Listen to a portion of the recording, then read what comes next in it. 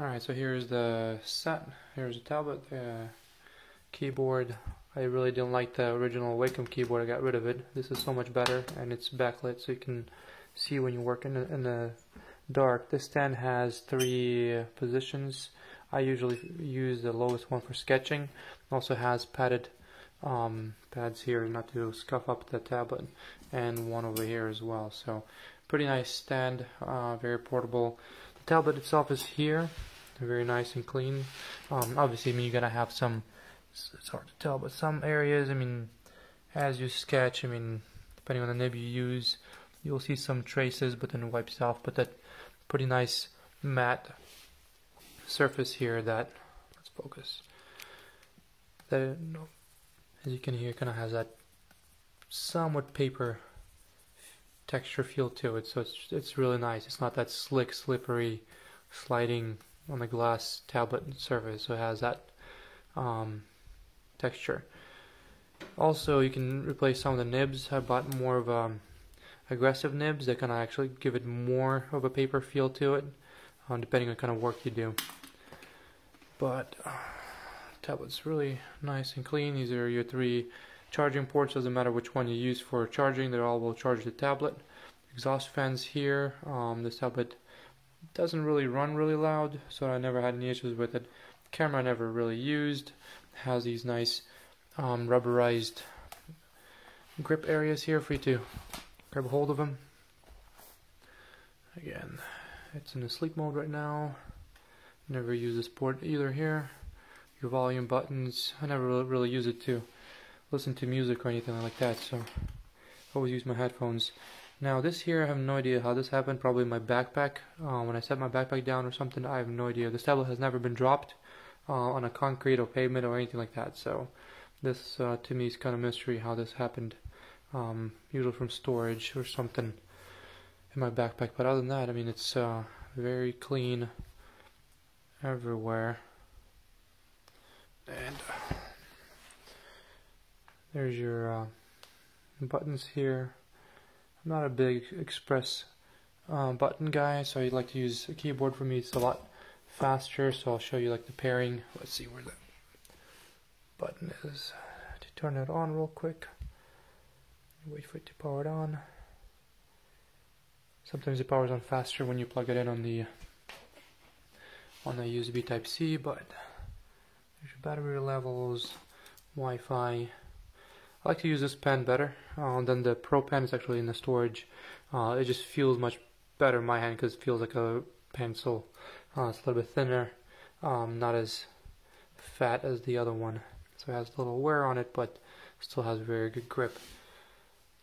So I'm going to leave this Sketchbook Pro, usually what I used to sketch with. So I'm going to leave that for you, so you can try different things if you like it. And Type-C, as I said, it doesn't matter which port you plug it in.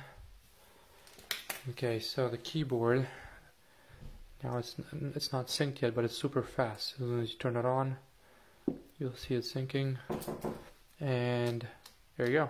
It's already synced up. So when you press, let's try this again. You power this off. You power it on. Let's see how fast it's gonna sync. Turn it on. Boom. See, almost immediate. And like I said, it's backlit, so when you work in a dark room, it's nice to see what buttons you're pressing. I don't like the Wacom keyboard, so I got rid of it. This is pretty nice and stretchable, so you can put chargers or whatever you have in there, and this thing just keeps on expanding, and it's real nice and soft on the inside, so it keeps the tablet protected pretty well.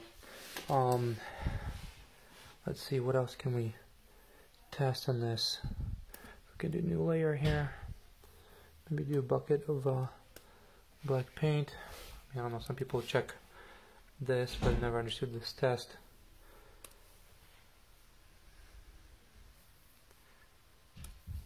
Let's see, let's do white.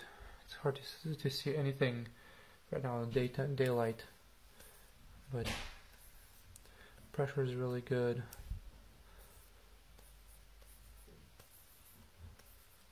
I'm using pencil right now. Let's make it bigger.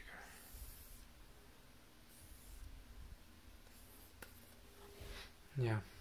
Well, that's pretty much it. I never had any issues with the tablet. Works pretty well. Response is really good. Colors are really good. Pretty much really close to what they are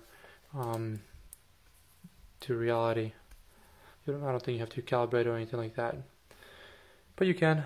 That's a safe measure.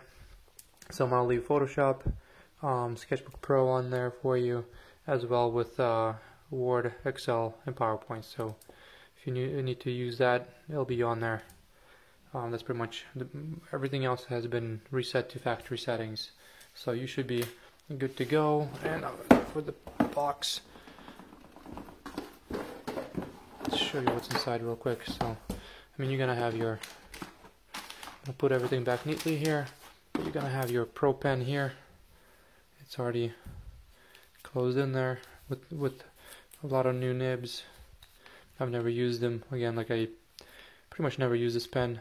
It's really nice. It's really to your preference, which one you prefer. But I prefer the more slimmer one. It just feels much better. For me, it feels more like a natural pencil than the thicker one. But you're gonna have it, as well as the nibs I was talking about. They have a little bit rubberized points on them, so it kind of gives you that little more traction. So you'll feel that it feels more like paper, pencil and paper. So that should work quite well for you. And this pen stand, I never used it, but it's in there. So I hope this helps. Let me know if you have any questions. But other than that, I mean, there's nothing really to tell you about it, because there's no issues. I never had any issues. It works real well, and like I said, you could do pretty nice artwork with it. Yeah.